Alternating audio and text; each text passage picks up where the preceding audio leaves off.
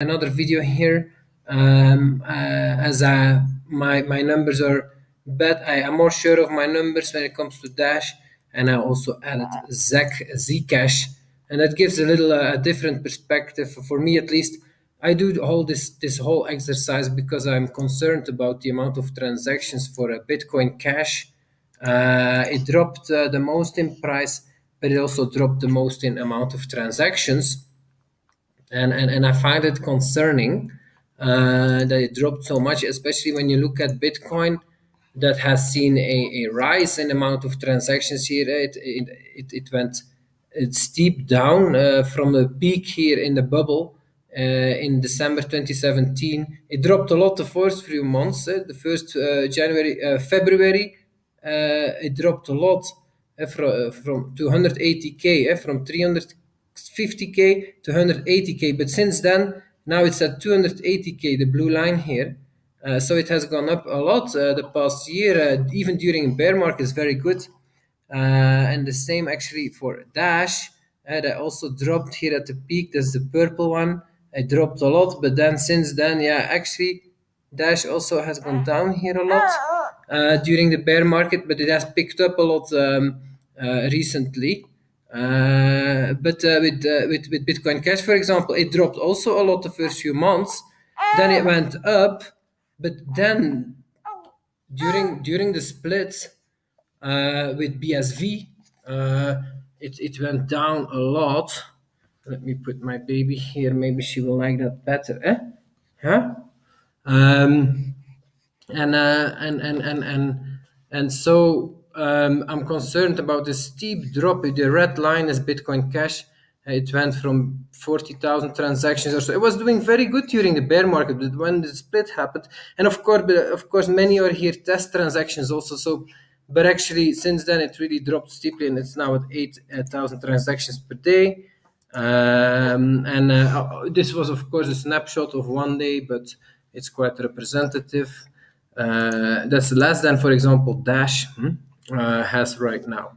But if you look at Zcash, Zcash actually had a similar drop.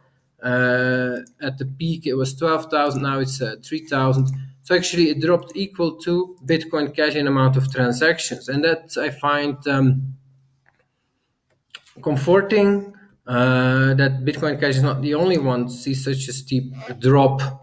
But of course, I gotta give it to Bitcoin Cash here. Sorry, Bitcoin BTC, as well as Dash, that they are doing very well in the amount of transactions. And with Dash, I did some more research what's happening there, and so they have about 11 on that day, 11, but let's say about 10,000 transactions per day now. Is very good. That's very good. And in addition, it seems that the private transactions are not included. And that means that it's more. But nobody is giving me a decent answer from the Dash community. So I don't know. But it's possible that... One moment. Whew. That's why I say the babies belong with the mom. Huh? So let's take a look here. Yeah, when it comes to Dash, so there are also 3,000, about 3,000 private transactions that same day. So I don't know if you can add those or not. It's not clear. But if you would be able to add those, then you don't have like 11,000, but actually like 15,000 transactions that day, and that's even better than what's reported here. And now you have a drop of 20%, but from the top to today. But actually, if it would be like not 11 but 15,000 transactions, then actually you would have, even during a bear market, a rise that would be phenomenal. But I also noticed in Dash that they have this game, Dash.red, they call it. And this game generates about 1,000 transactions per day today. But actually, the way it works is this is a free game, and you can win Dash. And so it's sponsored or subsidized by the Dash treasury. And I think these kind of programs do give a wrong impression of, okay, it's real transactions, but it's subsidized transactions. And so the moment this subsidy stops, probably people will stop playing those games, because people play those games probably not because they are so much fun, but because they can actually make real money with it. So I don't think I think that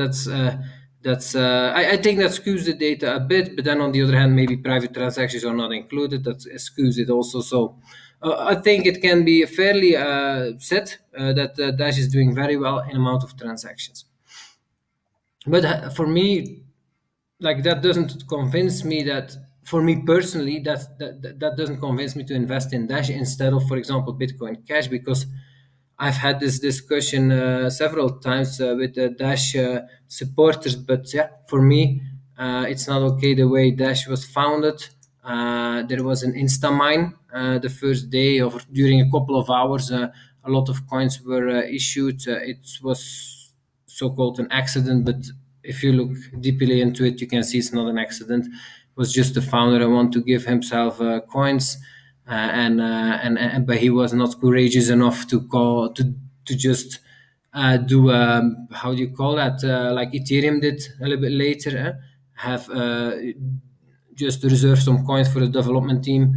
He didn't dare to do that, so he instead did some kind of like it was supposed to be an accident, but then later he made it even worse. Later what they did is they reduced the amount of coins that would come in circulation. It used to be 40 million or so, and then it went or 80 million, and then that was like a half year later or a year later, and then they brought it down to only 20 million. And so the Instamine that where instantly a million coins or so were created in a couple of hours, and that went very likely for the most part to the founder and maybe some people that were in the team. Well, that used to represent a pretty low amount, but then because they reduced the supply from 80 to 20 million, the final supply, that actually becomes a big amount. So they made it even worse later on with decisions, and then the people that are supporting that, you say, yeah, but there was a poll that Ivan Duffeld did to revert back that Instamine, and the majority voted not to do it. So it's okay. Like, no, that may be okay for the majority of Dash users, but it's not okay for me. Why not? I think it's very good the founder has coins. That was never the issue for me.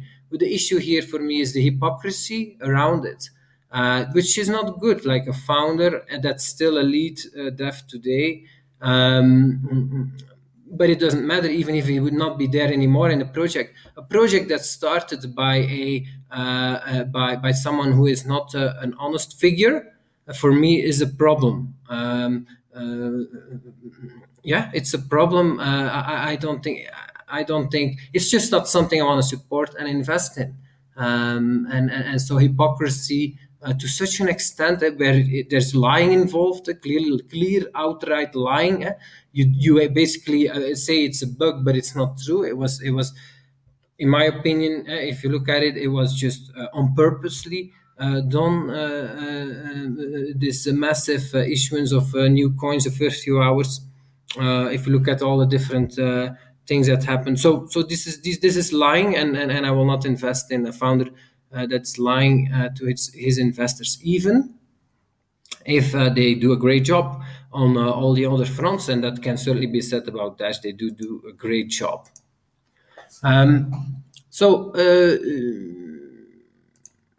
Yeah, that's it. Let's go over the final numbers here. I think right now today, Dash is indeed the cheapest per transaction, but other than that, actually, all coins are valued quite equally if you look at per transaction. And so for Bitcoin, yes, it has doing very well per transaction, but for me also, this does not, even though this is a great result that the amount of transactions going up for Bitcoin BTC, that's amazing. But this is not a project for me to invest in, because it doesn't matter if it goes back to 350 like it was here, the price per transaction will explode again. And sometimes it is already now in busy times, it becomes very expensive again, like it's 20 cents, and that they call cheap. That's not cheap. And so the standard transaction right now is 20 cents. That's already a lot, but the moment you reach these artificial limits again, the block size limit of 1 megabyte, and that can only hold like maybe 350,000 transactions, then the fee explodes again to as we've seen before, it can go up to like 10. It was even like $40 at one point, or $20. It's crazy per transaction. So this is going to happen again. So it doesn't, for me, really matter that Bitcoin is successful and doing very well with on-chain transactions, because there is an artificial limit. And so sooner or later, this will be hit again, and then the fees explode, and all users again go to the competition and stay with the competition. So there is like no growth potential here. And then people say like, yeah, but you do have the off-chain transactions, the Lightning Network transactions, and that's also growing, and that's true. But that's not on-chain transactions. It's a very different value proposition. Off-chain transactions, you don't have the same kind of no counterparty risk. Everything is fully verifiable. You don't need third parties. Like this is a very different value proposition, for which I'm not in cryptocurrency.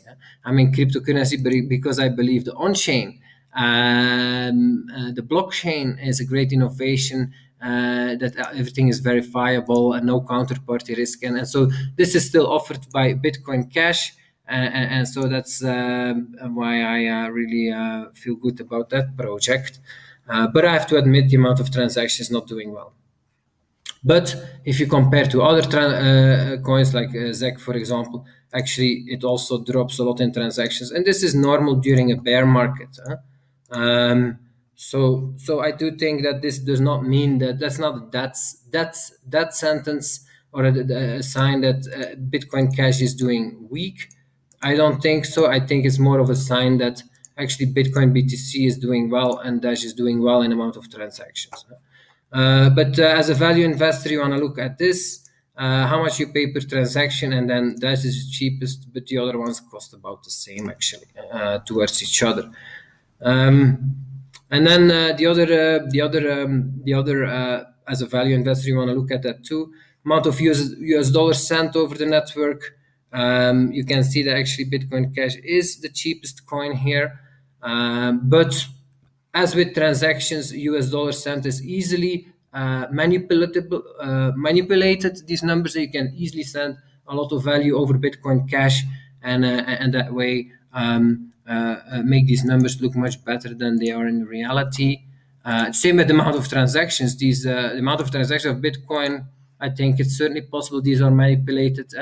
I don't understand why you have a gradual rise in amount of Bitcoin transactions, where that's coming from. But I mean, it can be manipulated, but it can also be real.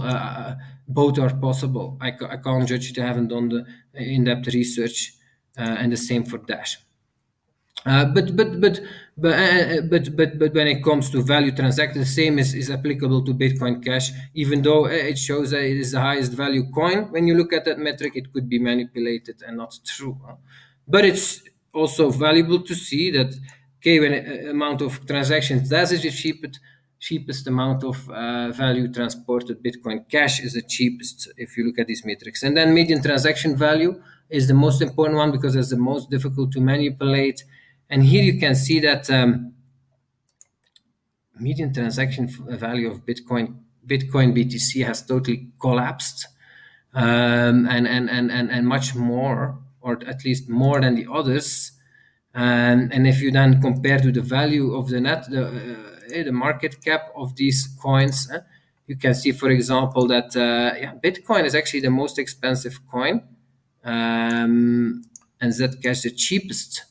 But with Zcash, something weird happened here. Like the median transaction value has gone up a lot. Maybe that's because, well, Zcash is not really used as a medium of exchange yet. And so maybe the only transactions happening there are value transactions from investors who invest or divest, and so they do large transactions only. But it has gone up a lot, doubled the median transaction value. And so that means that it's the best buy from that perspective. With Bitcoin has corrected the most. the median value transaction is, so 50% more, and 50%, like 50% of the transactions are a higher value and 50% of the transactions are a lower value. That's median transaction value. And so that used to be 5,000 US dollars, but now it's only $100 for Bitcoin BTC.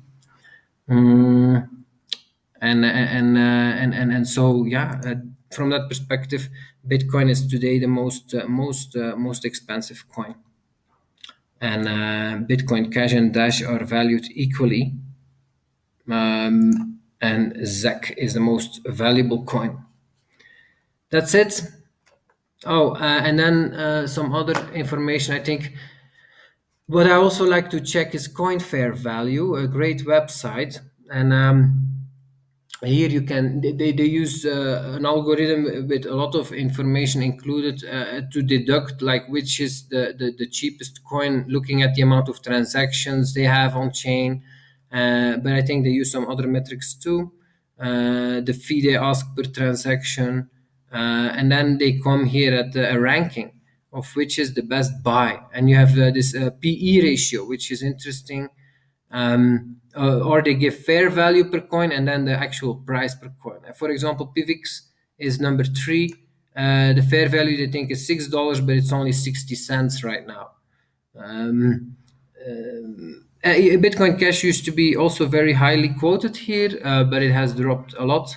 I think that's of course because of the amount of transactions has collapsed.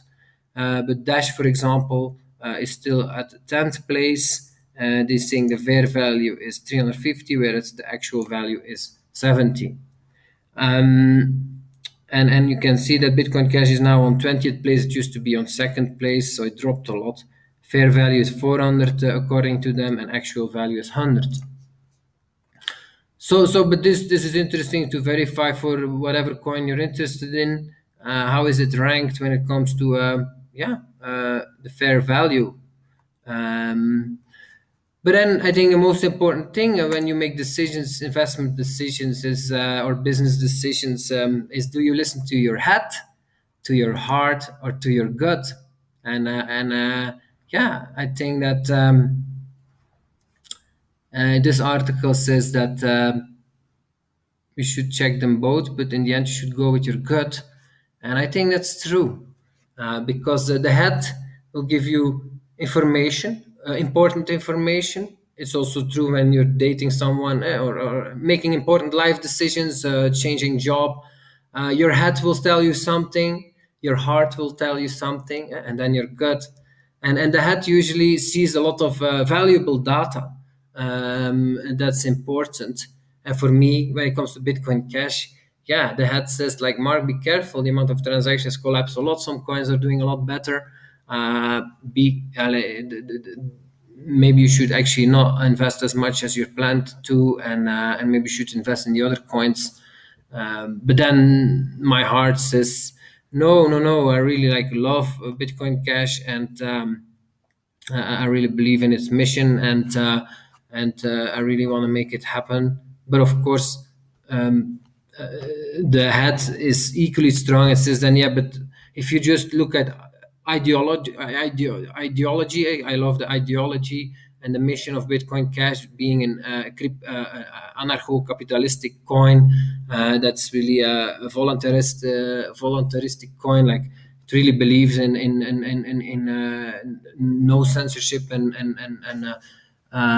that's extremely important, I think. That's the most powerful driver, is the community and the values that it holds, especially with a cryptocurrency. With a company, it's about the founder and the value that he holds. But with a cryptocurrency, I think it's much more important as the community, that they have a shared, strong vision, and so. That's what my heart says, that yes, Bitcoin Cash has that as one of the very few coins, and so it's very important. That's why I want to invest in it. But then it also is, my head is equally strong, saying, yeah, but if you just follow vision, also known as ideology, then you make many wrong decisions. That's how Hitler lost the war, and made many very good ones, but also very poor ones, because he was led by ideology much more than his head when he made, for example, decisions during war. And so I will link that video below. That's interesting to watch. And so the same you do as an investor. You believe in the mission, but you're not looking at the actual data, how good the coin is doing, how adoption is actually really going, and you just totally ignore that, and you're not focused on that, on the hard numbers. Then you can really go down the drain. Same with the love partner. You see the data, like, oh, is he actually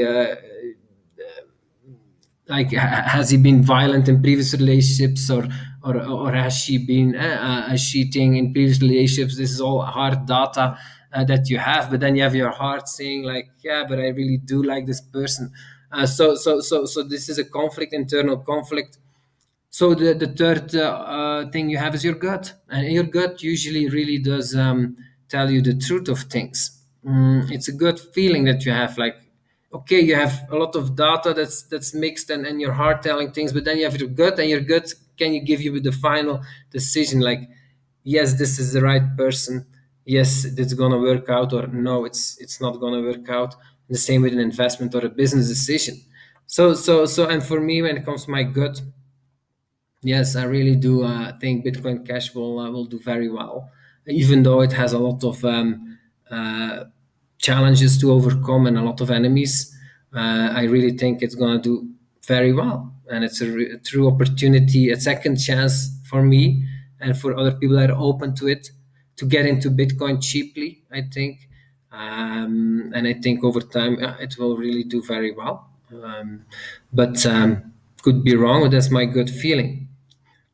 So that's it. I think important to say when you look at the amount of transactions, and thanks for sharing Adobe Forever. She shared this with me, and it's very interesting how DApps, decentralized applications, are really start to take off, some of them. And these are running on Ethereum and on EOS and on Tron. These are that's a total different world that I have not addressed in my comparison crypto platforms, and it is certainly possible actually they will steal the show in the next bubble, and actually will get many more transactions than the simple cryptocurrencies that I've discussed here, or human to human transactions, who are focused on that, compared to machine-to-machine transactions that you will find much more on crypto platforms. They might actually do a lot better. But that's not of interest to me, but I would certainly understand that it could be of interest to you. Thanks so much for watching. Have a great day.